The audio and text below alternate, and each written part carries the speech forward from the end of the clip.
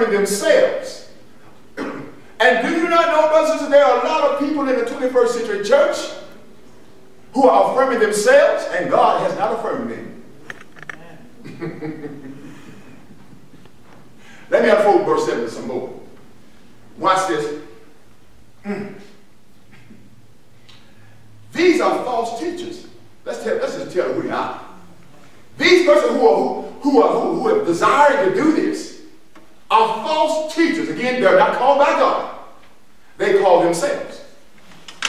Now, the question we want to ask the test is, why are they calling themselves? Anybody know?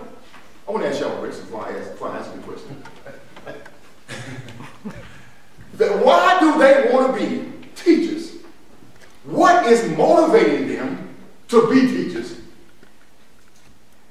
What is motivating them to be teachers? Yeah? Huh? Besides themselves. What is the motivation? To be boss. Huh? To be the boss, maybe? To be the boss. Like the teacher teaches down almost. They want to put themselves up higher than they that's it. It's prestige. Because if I teach, I want to get some accolades. They're gonna really talk high of me. This is why they want to do it. Again, they were not affirmed by God. They were affirmed by themselves. Let's go further. In verse 7. Watch what else it goes here. They wanted the prestige. Watch this. They wanted prestige. Why did they want the prestige? I'm going to show you something.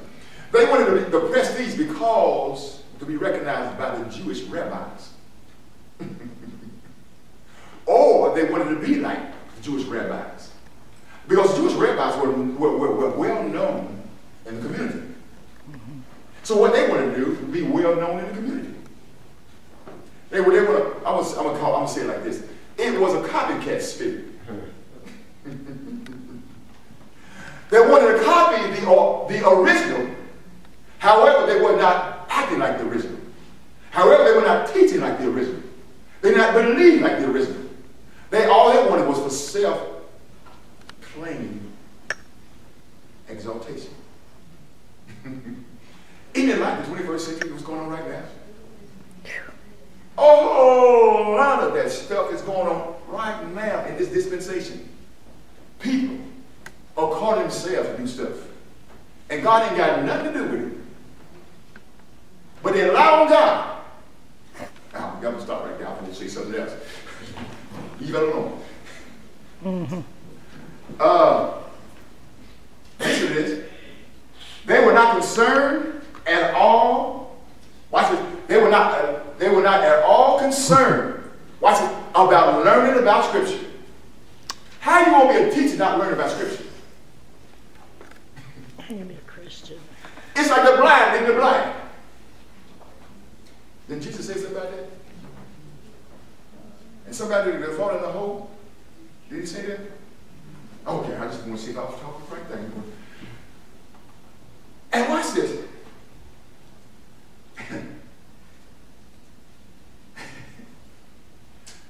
They were not concerned at all about truly learning the law and the teaching of it to others. They weren't concerned. They just want to be big in the community. I need somebody to turn to Matthew chapter 23, verse 5 through 7. Matthew 23, verse 5 through 7.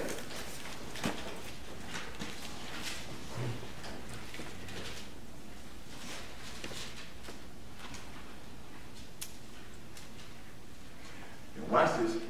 Why are you turning there? We're going to watch the words of Jesus. Talk here. Talk about how the people want to be seen. They want to be seen. You're going to see it. Who's got it? If you got it, go ahead and read it. Matthew 23, 5 through 7. Yes, please. With all their works they do for to be seen of me. All the works that they do to be seen by me. Continue, please. They make broad their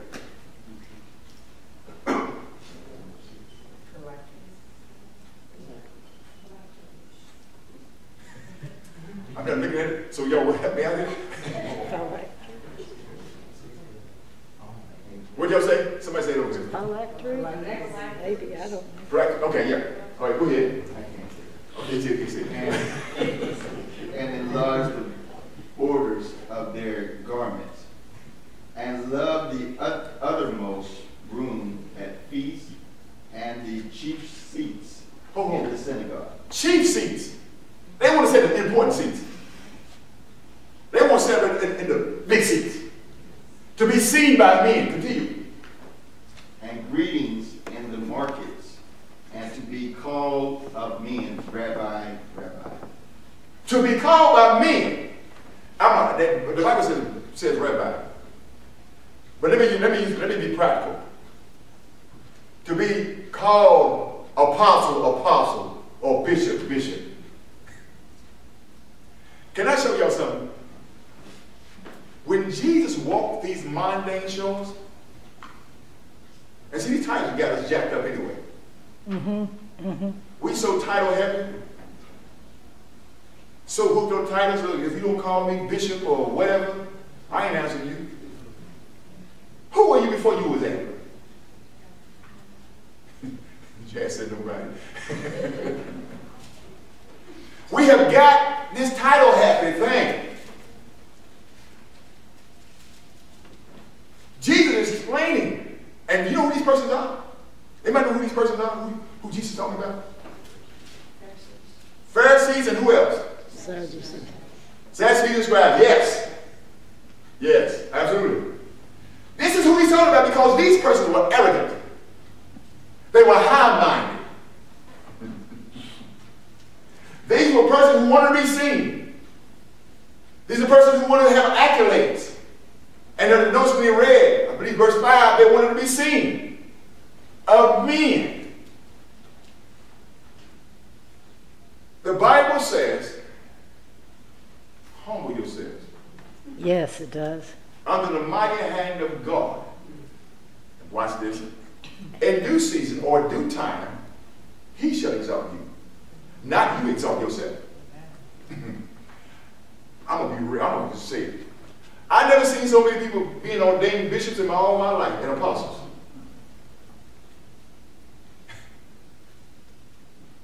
It's crazy. Some of them have no business. I'm going to say it.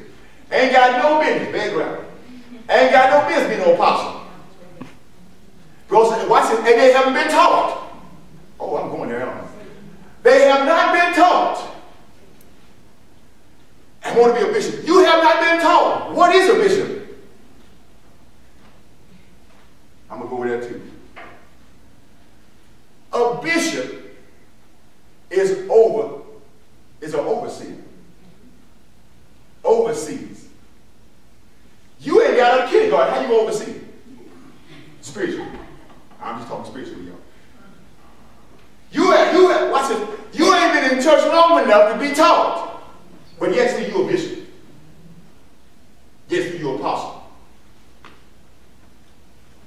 That's what the church is in trouble. She's in trouble. She's in trouble.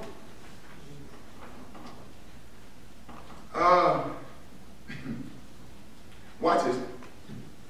Instead, they impose on believers, listen to this, in Ephesus at a legalistic heresy. Anybody know what heresy means? Heresies that offended, that offered salvation by works. I'm gonna deal with that works part in a minute too. Lord be my help. Anybody know what heresy means? Anybody know what it means? The word heresy? Okay, you got your device, I'll let you cheat.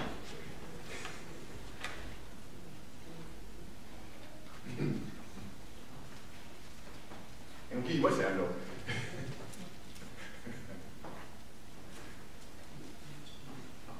It's against doctrine, contrary to Orthodox religious. Absolutely, that's it. It's contrary against sound doctrine. Someone who goes against the grain of the scripture. Let me use another secular term, who twists scripture. from what its original meaning is. Ooh. And what they were talking about, salvation, they were saying they were teaching wrong. They were salvation comes by works. That's not scripture. That's not biblical. Somebody turn to Ephesians chapter 2, verse 9, verse 8 and 9. Listen to this. When you find it, read. Again, Ephesians chapter 2, verses 8 and 9. This is Paul talking. For by grace are ye saved through faith, and that not of yourself. It is the gift of God, not of works, lest any man should boast. Look at here. Paul is saying, it's by grace that you are saved, not by works. Because if it's by works, unless any man should boast, verse 9. Because if it's by works, man can boast. It's by my good works that I'm saved. But God squashes all of that and says it's by grace that you're saved, not by your works. It's by his grace. Ooh-wee. Now I got to ask you a question. And this is based on last week somewhat. Let me go back to Timothy. Watch this.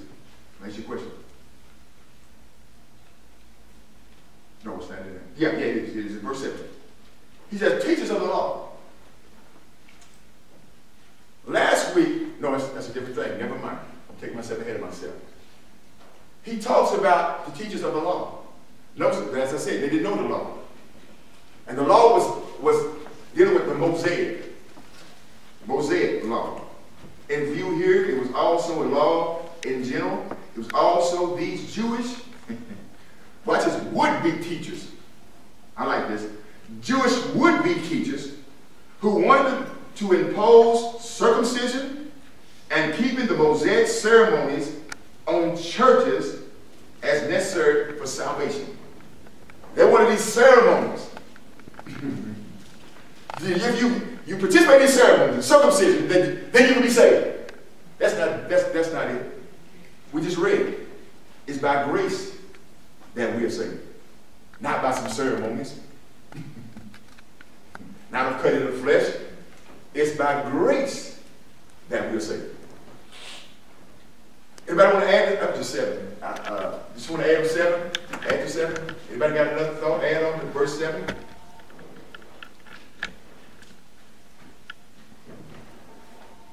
Nobody? I'm going to run to 8 then.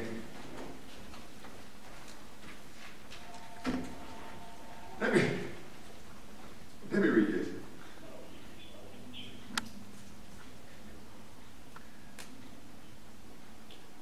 No, I need somebody to read. Somebody read the New Living Translation on verse 7 before I go to verse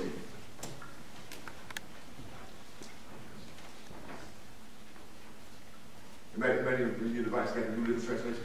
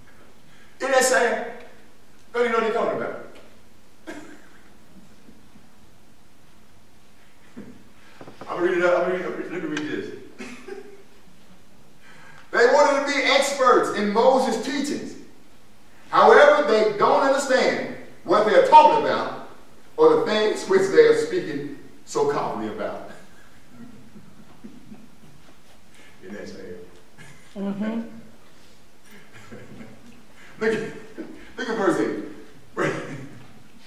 Verse 8 says, but we know, watch this, because watch this. They're jacking up the law. Because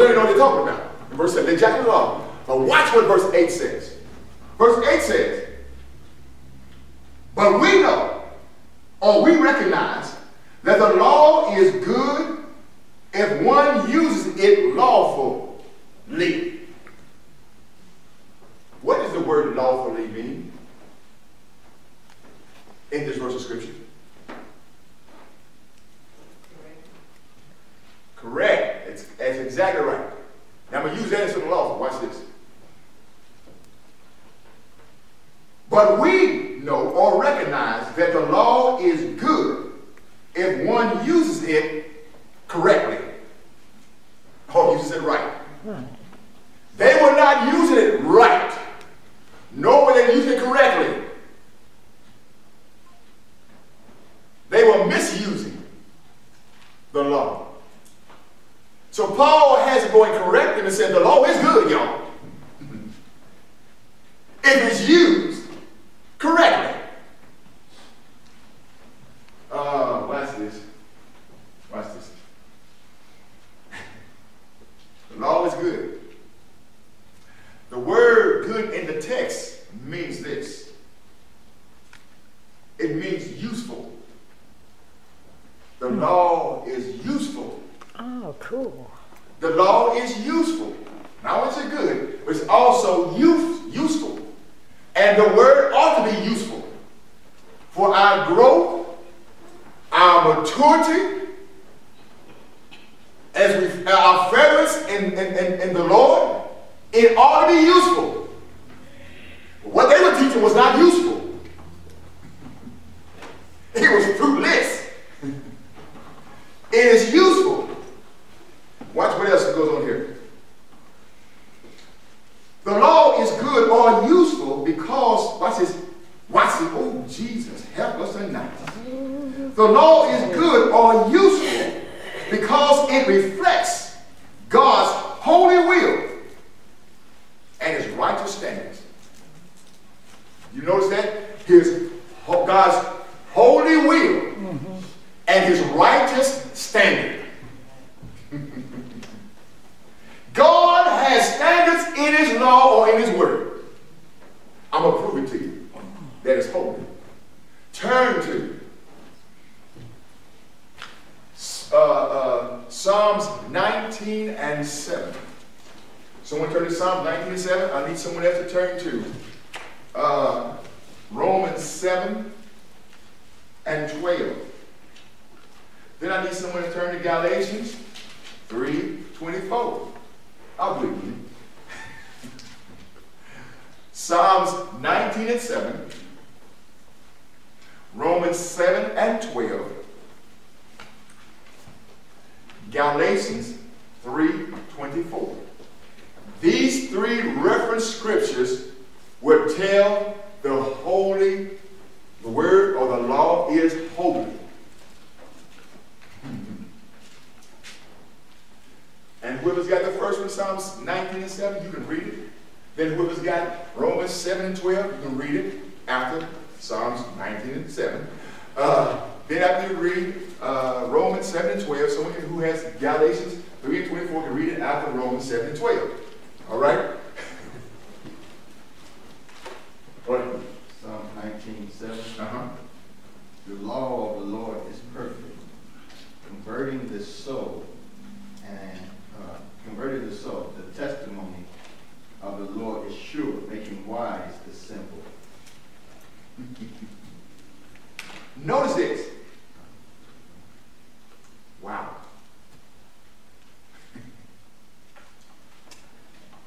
What he's saying here is the law is the law of the Lord. The law of the Lord, not the law of man, but the law of the Lord is perfect. The word perfect means the law is complete. There is no deficiencies in God's law. It's perfect. And watch it. And he says converting the soul. Changing the inner man. Changing the inner person of man. This is how powerful the word is. Paul also says in one of his readings, he says the word is sharper than a two-edged sword. It'll cut, coming and going. And it cut to the marrow. In other words, cut to the bone. Cut to the bone. That's sharp.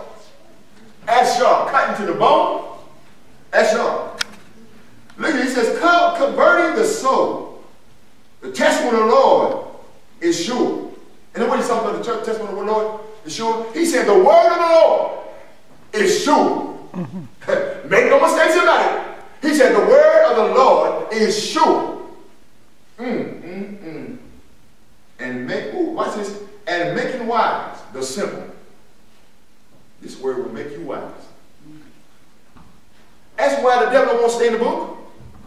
He know if we stay in the book, we're going to be smarter, we're going to be wiser, we're going to be stronger, we're going to be well equipped.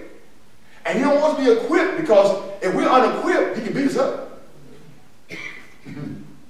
But that word is powerful. It has authority. It has power in it. And he don't want us to know it. It make us wise. It make us wise. Who's got it? Romans 7:12. I've got it. So then, yes, sir. So then the law is holy, and the commandment is holy and righteous and good.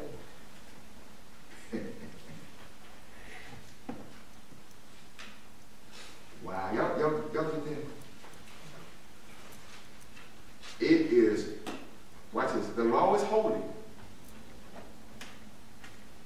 It's holy. And let me ask y'all a question. What does the word holy mean? The law is holy.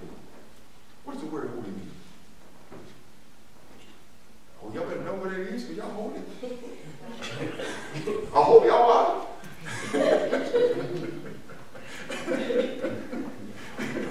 So, Somebody. oh, Lord.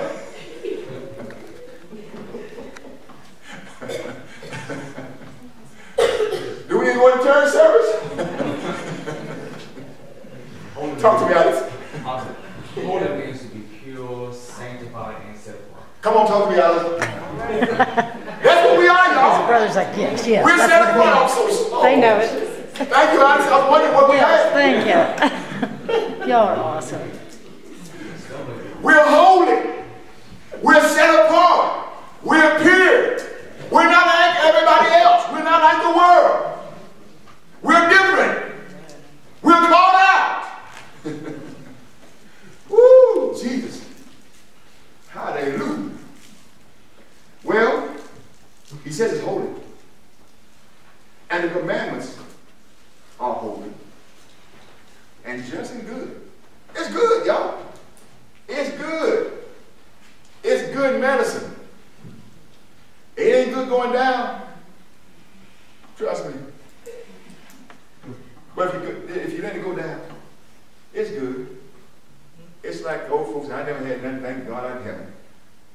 They used to say, you used to go to the old saints, you say they used to drink that castor oil. Some of y'all know that, okay. They said it was bad, it tastes bad. However, they said it was good for you. The word sometimes is like that, it's bad. But if you're going to take it, you're going to make it. Woo-wee. Who has Galatians 3:24? Therefore the law was our tool to bring us to Christ, that we might be justified by faith.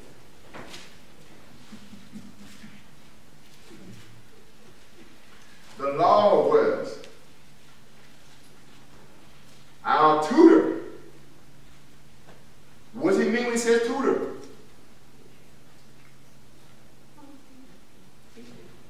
I get it. You can get it up.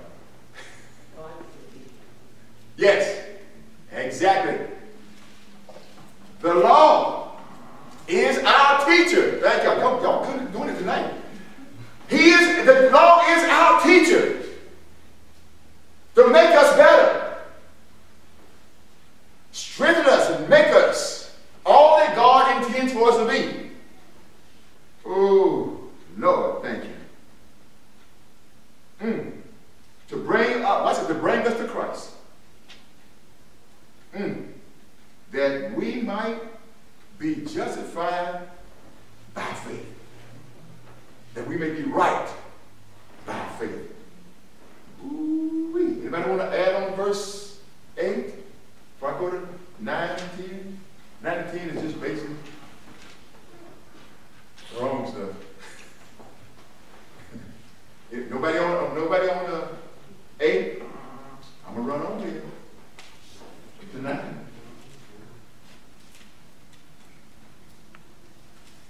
Watch this.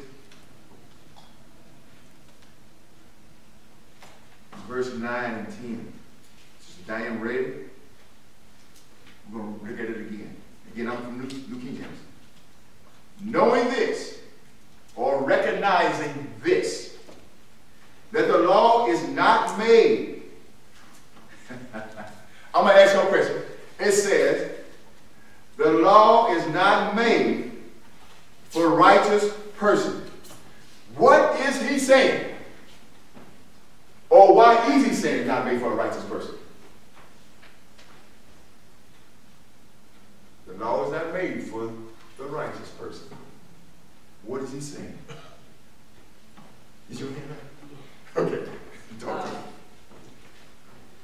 I believe it's saying that if you're righteous, that you don't live in the law anyway. You're not going to, I guess you call rules, break rules, or commandments. Okay. Okay. That's if you're righteous. Okay. Let me ask this question. Like you said, what you just said. Please be good asking the question. What is the purpose of the law? To show sin, that we needed grace. Say it again. To show our sins, so we needed grace and liberty. Okay. You hold that thought in a minute. I'll come back to that one. What did you say, Jazz? I said to direct us, to guide us. Direct us, to guide us. Okay. All right. Okay. Watch this. In this particular verse, verse 6, because we're going to 10 too. Lisa, say what you said again. I said the law was to show that it showed our sin because we would break the law, and then show we need grace to have liberty instead of the law. Because the spirit is liberty and the flesh is law. Okay. Watch this, y'all. I didn't really say anything about it, but it's kind of showing. Knowing that the law is not made for the righteous. I'm going to read the rest of this. You won't get it. You won't get the answer right here in a minute. Not made for the righteous. But watch this. But, it's right in the verse, y'all. Y'all didn't catch it. It's right in the verse. He says, but for. This is who it's for. The law is for the lawless, the insubordinate. The insubordinate is disobedient. For the ungodly, for sinners, for the unholy and profane, for murderers, for fathers and murderers of mothers, and manslayers. That's why I got to go to 10, because it's a carryover. And I may have to go to 11 too, maybe. Yeah, you're right. For fornicators. Oh, for sodomites, for kidnappers, for liars, for perjurers, and if there is any other thing, watch this, that is contrary, that is opposed to sound doctrine. Watch this, that anything that's against sound doctrine, he covers everything. Paul ain't leaving nothing out. He said, this law is for you who are unsaved and who doing all these devilments. This is for you. And all these other things. Now I can go to 11. Can I go to 11?